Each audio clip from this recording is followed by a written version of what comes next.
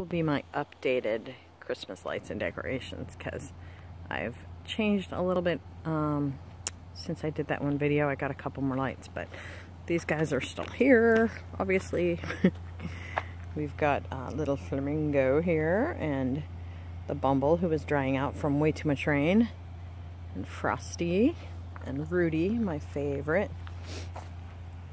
Then if we go over here, I could not handle having that one window dark, so I bought another set of lights for here. 2 sets. It was only like 20 bucks. 2 $9.99 grid light sets, 3x6 at whatchamacallit, Home Depot.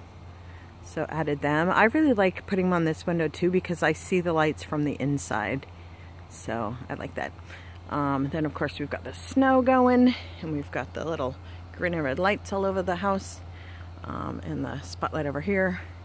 Then what I added was, I just got this.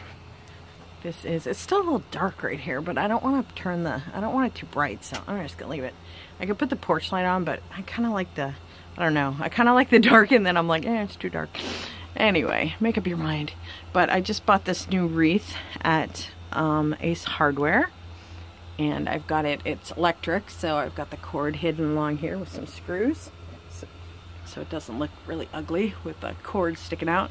Then what I did was the middle here, instead of putting a bow on here, what I did was, there was this awesome, I have this awesome little Rudolph head. It goes on the doorknob, but he's kind of wide because it's basically like a stuffed animal head. And every time I'd open and close my door, he'd get caught, and I was worried, you know, I'm gonna accidentally not shut the door. And with all my pets, yeah, I can't have that happening. So all I did was I stuck him in the middle of here, and then tie wrapped the top of him into the wreath. And now it looks like I have a Rudolph wreath, which is awesome because I've got all my other Rudolph characters. So I love this. I think it looks awesome. But yeah, so let's go back to the street so you can see the whole look of everything. Oh, it smells good. Somebody's got fire going. But here's the whole house now.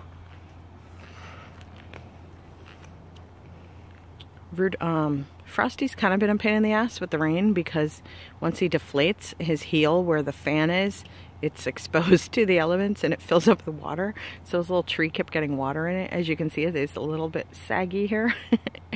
But he's surviving. I mean, he was $28, so I can't expect him to be perfect. But yeah, it looks pretty cool, huh?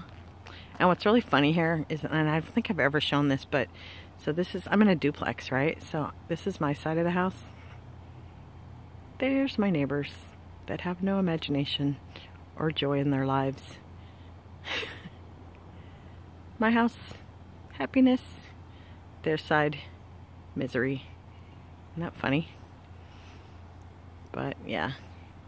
Anyway, hope you guys like